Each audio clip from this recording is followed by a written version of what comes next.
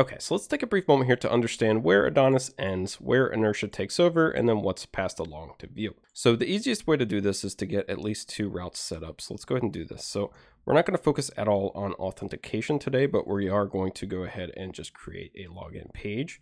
Let's put this inside of an auth directory, and the component itself will be called login. And then we can get rid of the data that we are passing along to here. Whenever it comes time to actually do the login page, we won't need to do anything like that. Let's go ahead and create this. So a directory called auth, login.vue. Let's create a template, and just for brevity's sake, just put a label in here with login.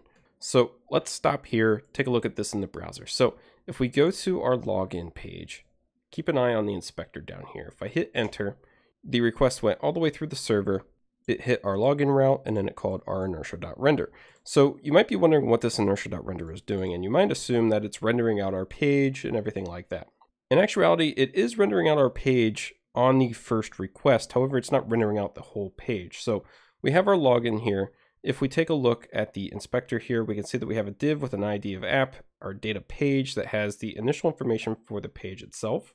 And then inside of that is our component content, which is our label and login.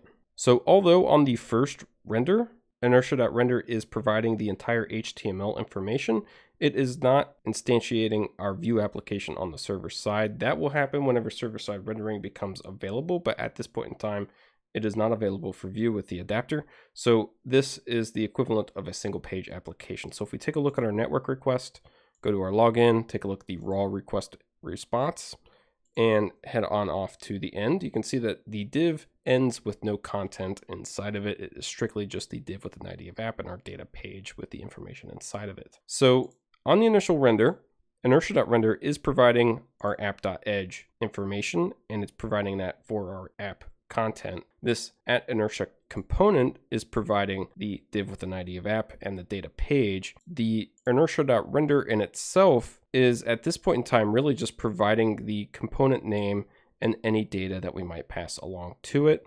And it's bundling that up and providing it into our Vue application as this data.page. So from here, whenever Vue is instantiated, if we take a look at our Vue inspector here, Inertia has a component that it will always inject at the root of our Vue application.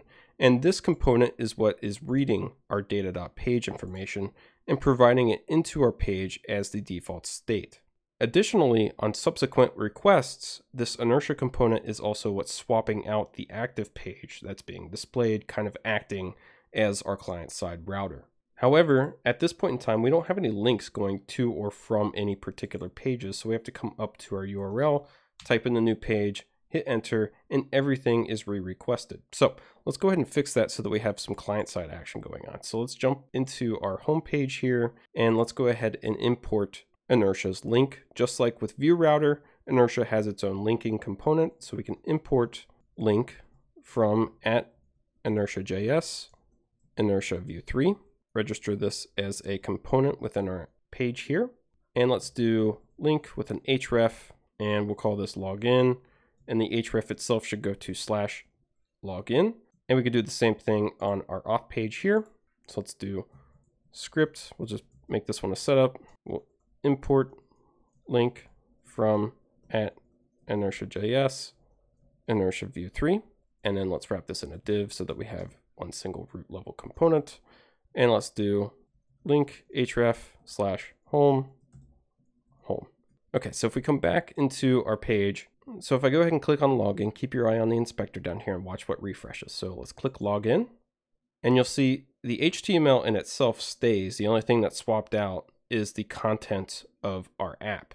Again, if I click on home, the same thing happens, just the content of our app is swapped out. So we're no longer doing a full request. As before, whenever I was swapping out the URL's path, we were reinstantiating our Vue app every single time that we made the request. Here, since we're using the Inertia link, the only thing that's being swapped out is the actual page that's currently being shown and the HTML for it within our inspector. We can take a look at this at a couple other places. So we can take a look at it in the Vue inspector here. You can see Inertia will stay and just the login component will swap in and out. So home, login, home, login. And then if we take a look at the network requests, you can see there's a GET request going off for each time that I clicked on that link.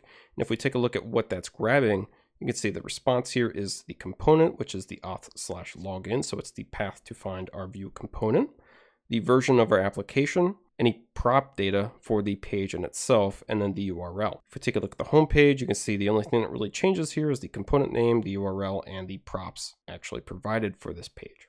So whenever we click on the Inertia link, a request is kicked off to the server, but instead of providing all of the HTML, all of it's doing is grabbing the actual data that the route is returning back and then injecting that into our new page component. This unlocks a lot of power and gives us the capability that we'll see later on to request only specific data anytime that we might need to refresh or insert a new page. So the key takeaways from this lesson are that the app content in itself acts as a single page application. Nothing on that is rendered on the server side. It is strictly client side only, especially at this point in time where SSR is not currently supported for Vue 3 with the adapter. And then the other note is that whenever you're linking to and from pages within your application, be sure to link using the link component from Inertia anytime that you're linking internally inside of your Inertia application. For example, if we add another link here as an anchor tag